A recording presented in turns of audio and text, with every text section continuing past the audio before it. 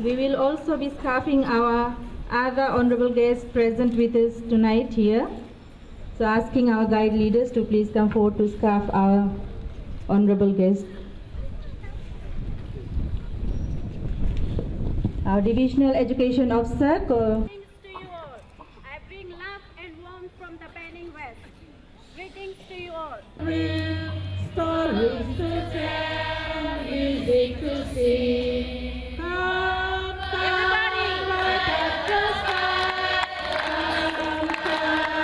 Come, join the ring. Stories to tell, music to sing. Come, look at the sky. Come, stories to tell, music.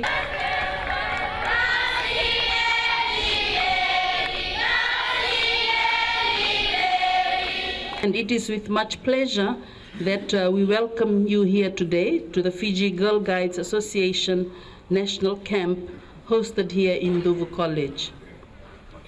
We are especially grateful, sir, that from your busy schedule of the parliamentary session, you have chosen to come all the way here to Nadroga to grace this function. It's indeed a pleasure to be here tonight. I was thinking probably I might get late because we have, as you know, a parliament session going on, and sometimes it goes a bit late. But I think we were able to. It was destined this way that I'll be here pretty much probably on time or slightly delayed. Ladies and gentlemen, I want to begin this short speech by thanking all those who made this possible. Particularly our teachers, all our teachers in the school system, our divisional office staff, the parents. These are the people who are very important in terms of ensuring that this event comes to its logical conclusion, as well as the intended outcome is delivered. And what we see here today is definitely an evidence of a very successful event, a 3-day event that was organized for a bigger vision, which I'm going to talk about in a second. So once again, really very thank you. My sincere thanks to all the teachers, all the organizers, commissioners, and the parents in particular who are here, and lastly the host, the school, the principal and head teachers of the school. Ladies and gentlemen, we are in custody of educational institutions. The ministry, the school heads, head teachers and principal, the school teachers. This includes now ECE centers, but primary and secondary schools and universities as well to some extent. This is a massive infrastructure which is primarily being established to define the future of this country. It is through this institution that we define the future society of the country, the future state of social and economic affairs of the country. If this infrastructure, if this system, if this school system fails, then the country will fail, the future country will fail, the society will fail, and therefore we can't afford to fail.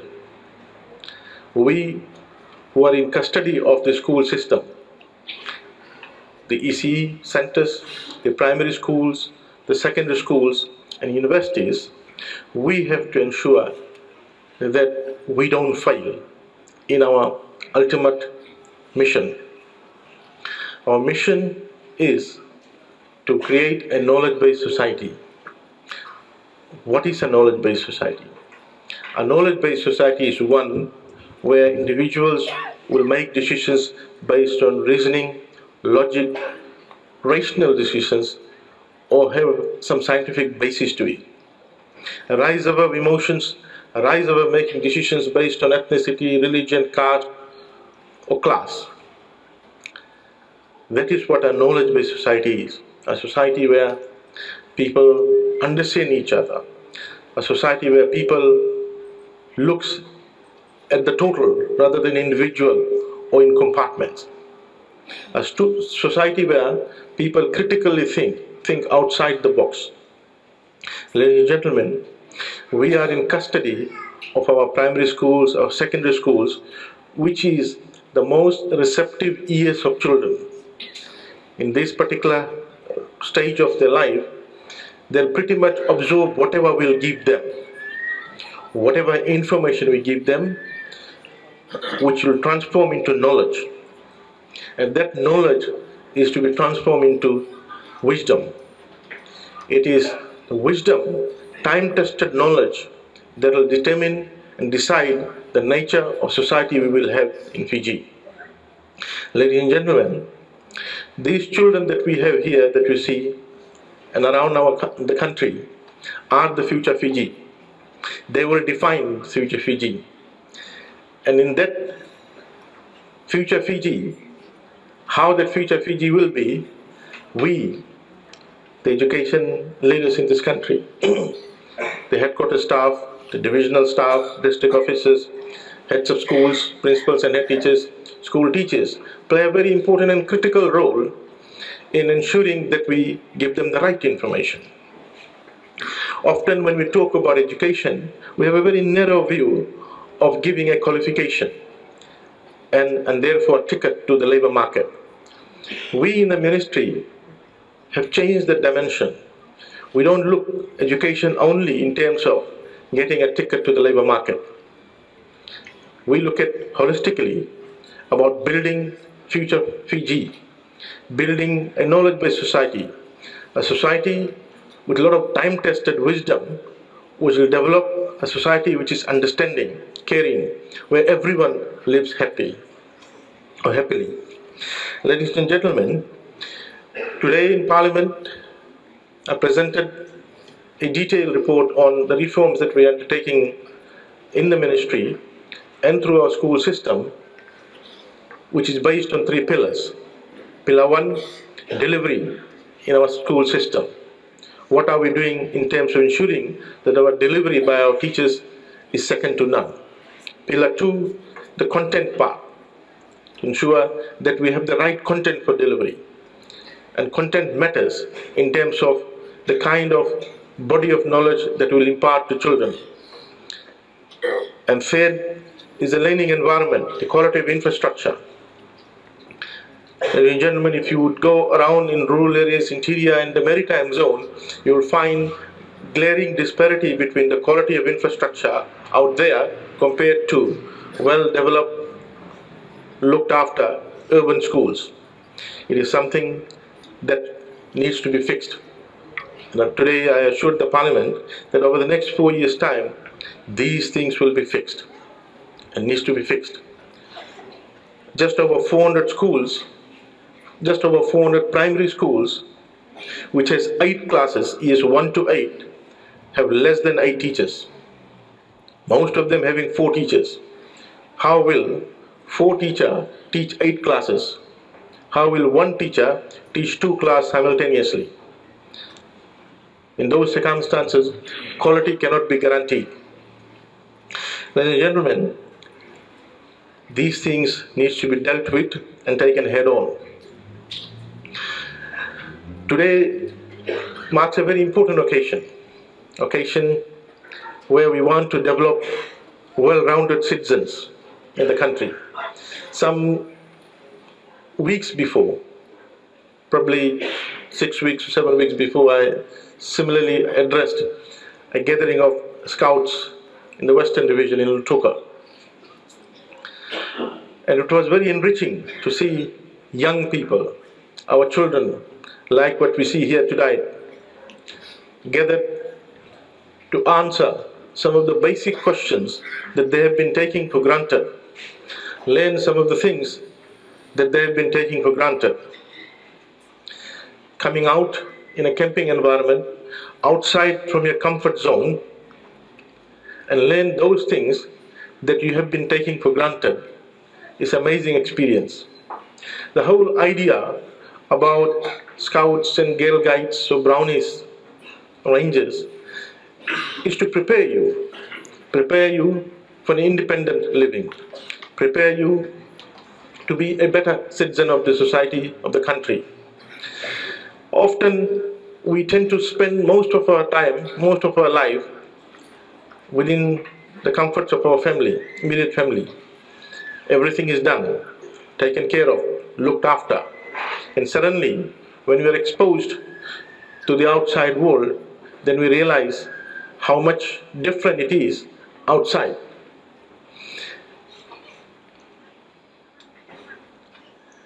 Ladies and gentlemen, some 3 weeks ago, I had to drop my daughter in India to undertake pilot studies. First time ever she left home. And then I started to realize that we had to teach her everything, how comfortable she was at home, not having to do anything pretty much. So these kind of activities, these kind of events allows you to pick up those things that you normally take it for granted, as well as those things you get to learn which you suddenly might confront in a situation which you probably wouldn't have.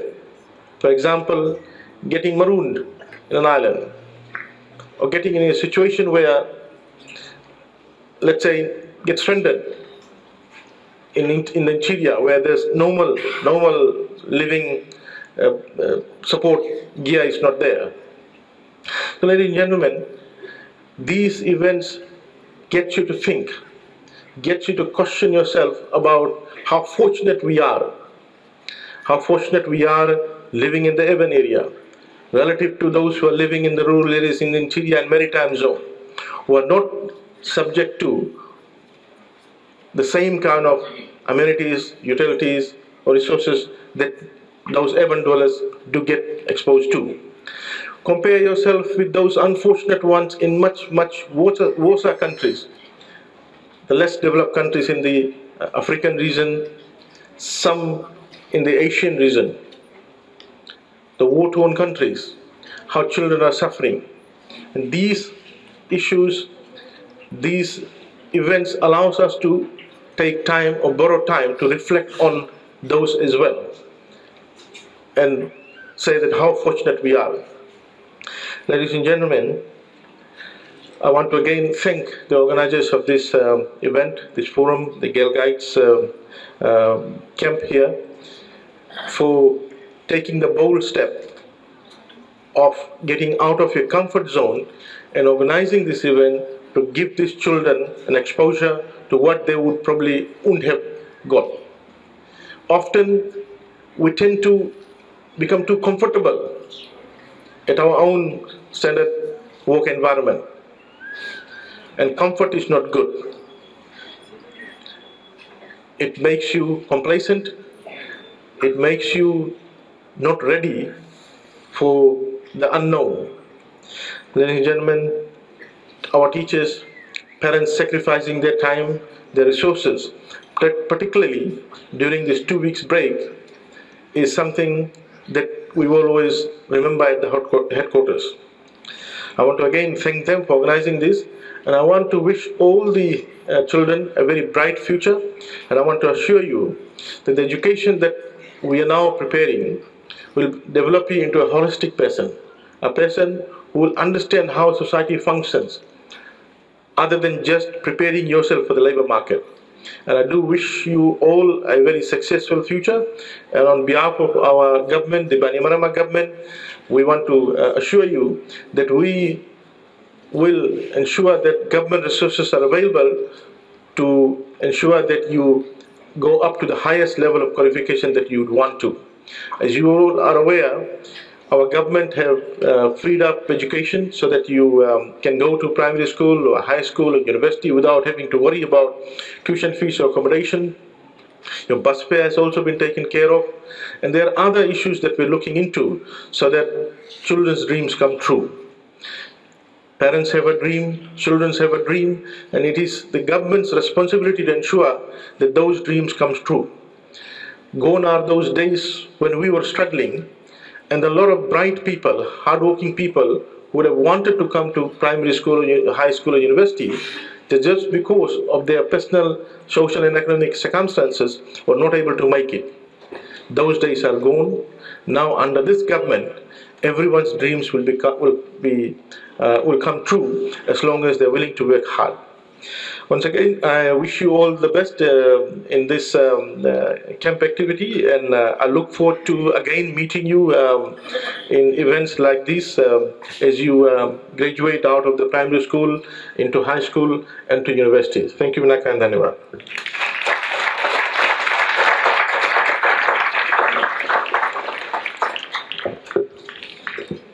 Thank you, our Honorable Camp Chief for tonight, Dr. Reddy.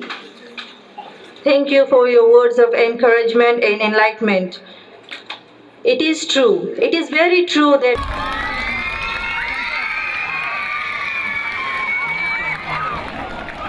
Central alone brought 193 guides and leaders to this camp. The next, according to our observation of all the leaders and the headquarters team, the most organized.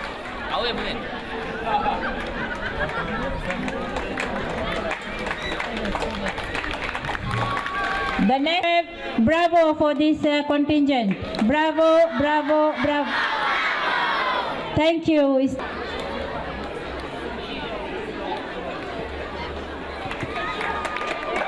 Then we have another.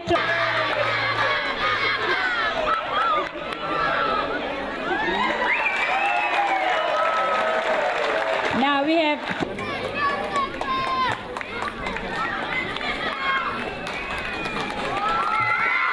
Now it comes. Bravo, bravo, bravo for Fusi.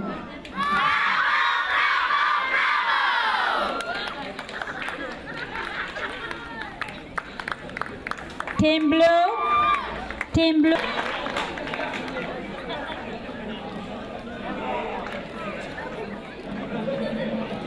This year for the National Camp 2015, this President's Trophy goes to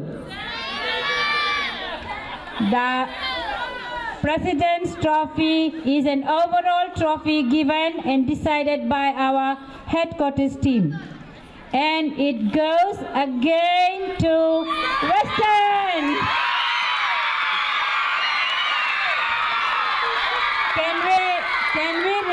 Can we request the representatives from the Western Division to come and receive this trophy?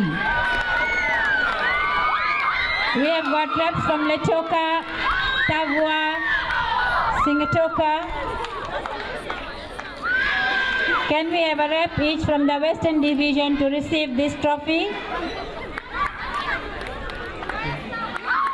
I think Western has been, this is the third year in a row.